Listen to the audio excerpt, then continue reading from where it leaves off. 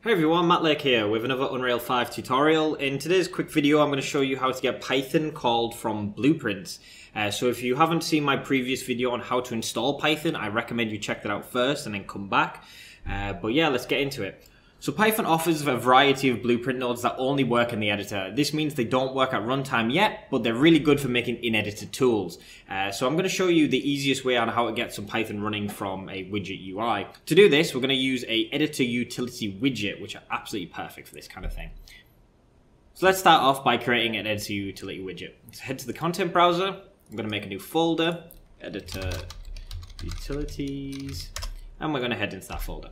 So Editor Utilities can be located and when you right click and just down here the Editor Utilities section and type Editor Utilities Widget. So let's call that Editor Utilities Widget tutorial. And it's just open on my monitor, 2 seconds, and there we go. So this will open up this widget designer interface, and this is where we can build our tool with buttons and inputs and things like that. But I'm going to keep this nice and simple and just do a button that triggers some Python for now. So I'm going to start off by shrinking my canvas size, as I don't want my tool to be too big and full screen. That will do. Zoom in, and I want a button to actually call the command. So let's drag a button in here from the palette. Make that a little bit bigger, and let's make him blue.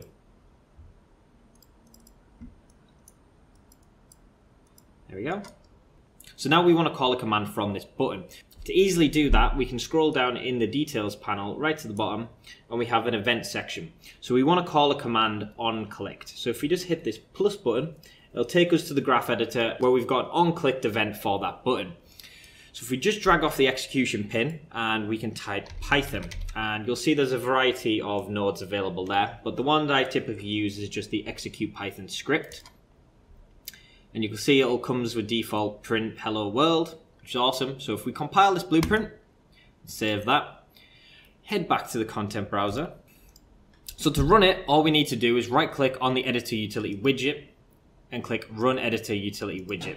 And you'll see on my other monitor, we now have this tool with the button available. An alternative way to open up the widget is once you've clicked run, if you go to your level viewer and right at the top you've hit tools, you'll now see there's a section for Editor Utility Widget and there's the tutorial. So it's nice and easy to access rather than hunting through the content browser to find it.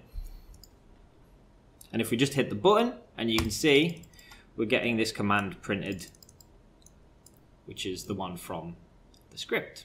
Which is cool. It's dead straightforward. It's super powerful. Like if you want to come into here, we can also add new lines. You can do additional prints like tutorial. If we recompile that and reopen the widget, you'll see now it's printing both of them. You can do all sorts of this. You can start importing your libraries. You can do your for loops. You can write a whole script editor in there if you wanted to. You don't. It's probably not the best. I'd probably recommend calling external scripts or things like that. But that's how you do it on a surface level. It's dead straightforward and super cool. So yeah, guys, that's it. Dead straightforward. I hope it's helpful. I hope you learned something. If you've got any questions, drop them below in the comments. I read all the comments. Or reach out to me on Twitter at MattLakeTA. I'm going to do another follow-up video to this as I've already had a request on returning values to Blueprint to do things with them. So yeah, I hope this was informative and thanks guys. Bye.